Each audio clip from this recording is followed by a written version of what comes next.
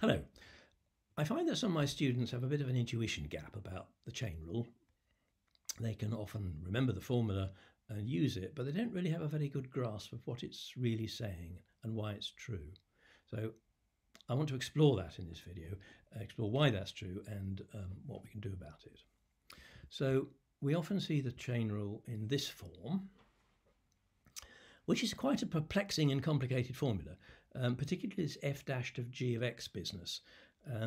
I think looking back at my own school days, I think I found that a bit puzzling when I first met it. Of course, we also meet it in this form, which is beguilingly simple and actually rather conceals what it's really all about, which is that we're trying to find the derivative of the composition of two functions and relate that to the derivatives of the two functions. So I'm going to explore that using 4 different ways of thinking about functions and their derivatives. In the previous video, I talked about 3 different ways of thinking about functions, but there is a 4th I like to use. In that video is already quite long, and I didn't think the 4th view added much to it there, but it does to this one. So I'm going to use all 4. So the first is the formula. So a function is something which produces an output when you present it with an input, and the formula just tells you what the calculation is inside the formula. The second is the graph, which displays all the values. So for every x in the domain, we plot the point x, f of x in the xy plane. And that gives a very nice view of what a function's really doing. The third view is the function machine. Now, function machines are not much good at analysing individual functions because all function machines look the same. But it's very good at looking at function theory in general. I've recently decided that function machines really ought to go right to left, so I'm going to try you on that. Now, the 4th view then, when we learn about functions and mappings and domains and ranges and all that sort of stuff, we sometimes draw pictures like this. And of course, if I were going right, I'd do it that way. But actually, I'm going to do it differently again. So these things really, we're not talking about real functions of a real variable thing always. So this here is, these are both copies of the real line. So I'm going to display it this way. And I call this the mapping view. So we have an arrow running from each point in the domain to the corresponding point in the range. And that does display a function quite nicely, probably not as nicely as the graph, but there are some other merits to this way of thinking about it. Okay, so now let's think about differentiation. Starting with the formula view, well, this is where we do the first principle stuff. We define the derivative this way. We can use that to prove a formula for f dashed of x from the formula for x. And so, for example, this is where we prove that the derivative of x to the n is nx to the n minus 1, and later that the derivative of sine x is cos x. And we can here prove the product rule and the quotient rule and the chain rule, but I'm going to come on to that. Okay, problem with this view, of course, is that there's really no visualization involved. So it's quite poor at giving students an intuition about differentiation. So we turn to the graph. So here's the differentiation. This is a lovely view of differentiation. So here we show how the gradient of a chord tends to the gradient of the tangent. We talk about change in y over change in x. So we can relate that to the first principles definition, and it all looks very pretty. And you get a very good idea of what differentiation is for. Also, it reminds us that the derivative is itself a function in that the derivative varies depending on x. So that's all very nice. Now, what about function machine differentiation? This is really interesting, actually. So we're talking about what happens to the output of a function machine when we change the input just a little tiny bit. So the first thing I have to say is that it has to be a fairly well-behaved function if when the input changes a little bit, the output only changes a little bit too. So we call that continuity. Well, this view makes it obvious that actually continuity is a real condition here. It's not going to be true for most functions. It's quite a strong condition. Students can get away with the intuition that functions are always continuous because, after all, if you write a formula down, it's going to be a continuous function, except perhaps at vertical asymptotes. And if you sketch a curve, well, it's going to be a continuous curve, isn't it? So it's quite easy to think that functions are going to be continuous. But this view makes it clear that actually continuity is a real condition that not all functions will satisfy. In fact, we've got to go much further than that. We've got to have a very well-behaved function so that the change in the output will be approximately proportional to the change in the input. Well, why on earth would that be true? In fact, it's pretty obvious that that's a very strong condition and mostly won't be true. So differentiability is a strong condition. Most functions are not differentiable. Well, we can relate to the graph view and see how, well, if there's a gradient of a chord tending to the gradient of a tangent, well, then this will be true. So anyway, in order to be able to analyse differentiation, we do have to assume that that's true, that the change in the output will be approximately proportional to the change in the input. Right this way. So, and then we call the constant of proportionality the derivative. So the change in f of x is approximately f dash of x times the change in x. So we can write that way using a delta notation, and we then turn that into that, and that we can relate to both the formula definition, the first principles definition, and also to the changing y over change in x thing about the graphical view. So that's all really quite nice. Now, what about derivatives using the mapping? This is really rather interesting too. So we're talking again about what happens if we change the input a little bit. Well, let's change the input a little bit and see what happens.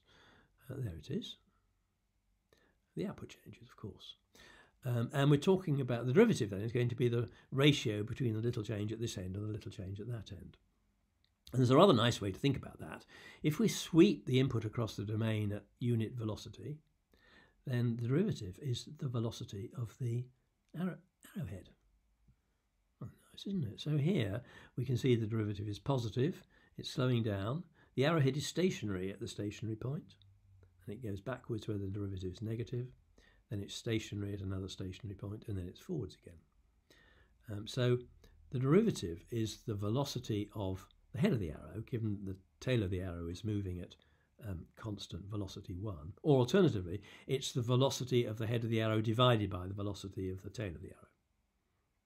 That's quite a nice way to visualize differentiation. In fact, of course, if this is time and this is position, so that this function is recording where some particle is at time t, then of course dx by dt is velocity.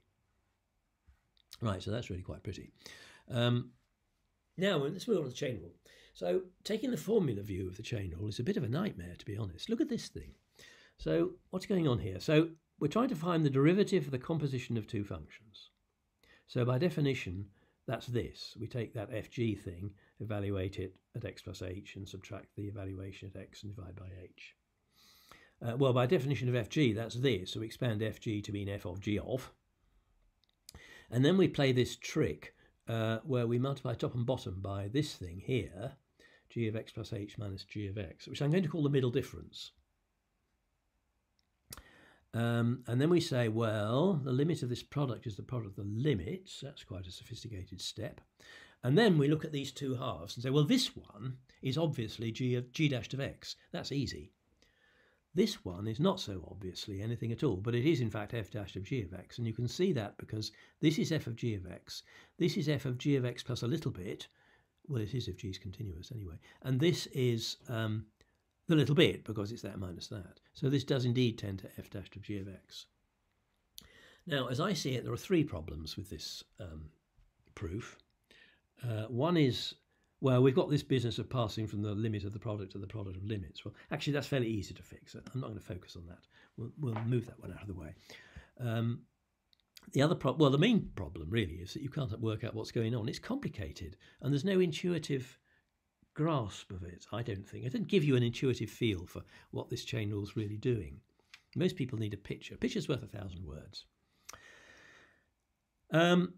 The other problem, of course, is what if this middle difference is 0?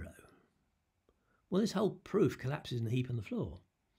Does that mean the chain rule isn't true in special cases, or is it just a problem for the proof? This proof needs fixing up. I don't think this approach really gives you an intuitive feel for that, for the answer to that question. So anyway, in order to get some sort of intuitive grasp of it, we turn to the graph. Well, the problem with the graph is that it's hopeless at composition. There's really no helpful way of thinking about what the graph of fg is going to look like by staring at the graph of f and the graph of g. Still less what the derivative of fg is. So we can't expect much from the graph in terms of intuition about the chain rule. We can get something though. I've seen pictures like this, which are quite complicated still, but not impossible. So this is g of x. Here's an x and here's an x plus h, and here are the function values. And if we just focus on that right-hand graph, if h tends to 0, then you can see the graph, the gradient of the chord tending to the gradient of the tangent, and that's g dashed of x. So that's quite nice. And over here, well, this is the graph of f, and we're feeding it g values, g output values. So here's g of x, and this is g of x plus h, and these are the f values of those g values. And now, if h tends to 0, you can see that chord there tending to a tangent, and the gradient of that tangent is indeed f dashed evaluated at g of x. So that's quite nice. It does show you that. And in fact, you can relate that to the formula, because it's in the formula we get that minus that over that minus that. So that is f dashed of g of x. That's quite nice. The problem with this presentation, of course, is the composition is nowhere to be seen. Where is fg and what's its gradient?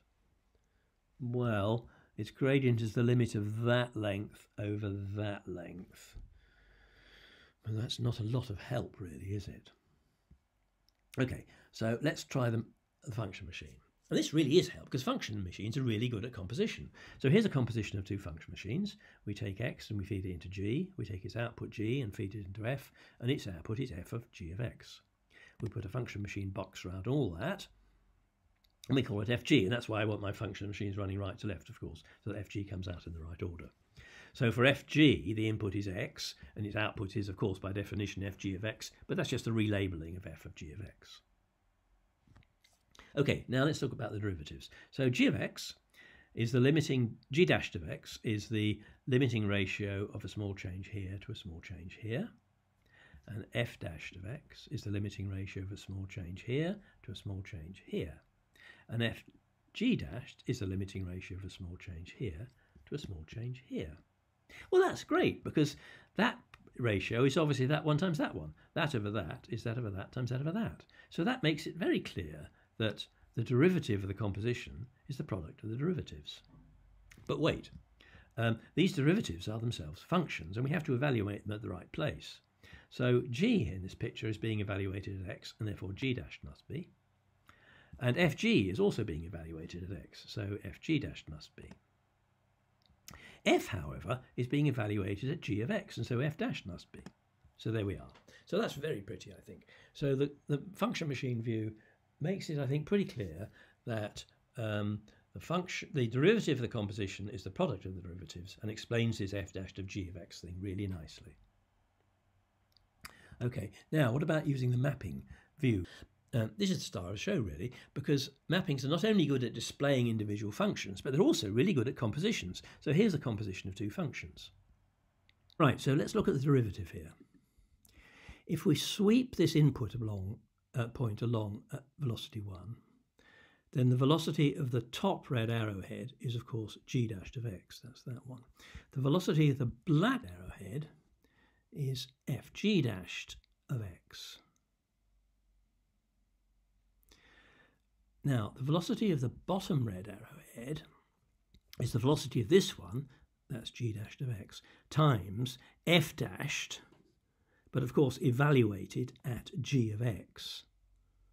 And of course the black arrowhead and the bottom red arrowhead are in the same place. And so we have fg dashed of x is g dashed of x times f dashed of g of x. So that's quite nice. So you can actually see the chain rule in action here. I like that view. Okay, so that's it really as far as looking at the function machine, except that I've glossed over that middle difference problem. We need to go back and look at that. Actually, it doesn't jump out at you using the mapping, using the function machine. With that view, you can easily not notice that problem. And you don't really notice it here either. So let's go back to the formula and see how we're going to tackle this. So it's not going to be a problem if this thing is only occasionally 0, because you can miss those values out. Once h gets small enough, it won't be 0 again, and then this proof will work. So the only problem is going to be at some value of x for which this middle difference is repeatedly 0 as h tends to 0. That's going to be a pretty strange function, isn't it? In fact, you know, don't you, really, that it's going to be a function like this. So here is a function where that middle difference is repeatedly 0 because as h tends towards 0, the value of the function is repeatedly equal to its value at 0 here. And of course that does imply that the derivative itself is 0, assuming it is differentiable. Okay, so let's look at that. So this is a bit messy, I admit, but this is that very function here displayed as in the mapping view. And now let's look at the derivative. So as we approach that critical point, we see the top red arrow oscillating back and forth and getting smaller and smaller and faster. And when you get pretty close, you can hardly see it moving, really. Which means, of course, yeah, the derivative's 0 there. And then it starts wobbling around again, and off it goes again. But precisely because we've seen that red arrowhead has velocity 0 instantaneously around here, it follows that the bottom red arrowhead has velocity 0 as well. And therefore, the black arrowhead does. So the chain rule is going to be true in this case because g dashed of x is 0, and so is fg dashed. So that means we really ought to be able to fix this up. So now if we go back to the formula, we see we can fix it up. There are several ways to fix it up, but my favourite approach is to divide this into two cases. So we'll take, first of all, those x for which g dashed of x is non-zero. In that case, this middle difference thing is ultimately non-zero. This thing tends to a non-zero limit, so it can't keep being 0. In which case, this proof works perfectly. So that shows you that this is equal to that. Okay, now suppose g dashed is 0. Well, the nice thing about that is we can forget about this thing. All we've got to do is prove that this thing tends to 0. Okay, so we've got an x for which g dashed of x is 0. So for those h now for which this is non-zero, this proof is still working. And because this is 0, that limit is therefore 0. For those h for which this is 0, well, this is 0 because that's equal to that. So for those h for which this is non-zero, this is tending to 0, and for those h for which this is 0, it is 0. So either way, this limit is 0. So yeah, the proof works. The proof can be fixed, and the chain rule really is true. So that's nice. Now let's just summarise then. So 4 views of the chain rule. The formula is the way you do proof. There's no other way to do it. So it's the formal definition of differentiation and how you prove things. But very poor on visualization and intuition, therefore. The graph is excellent at excellent view of differentiation, but hopeless at composition, and therefore really not much use in this context. But it does explain this bit quite nicely, f dash of g of x.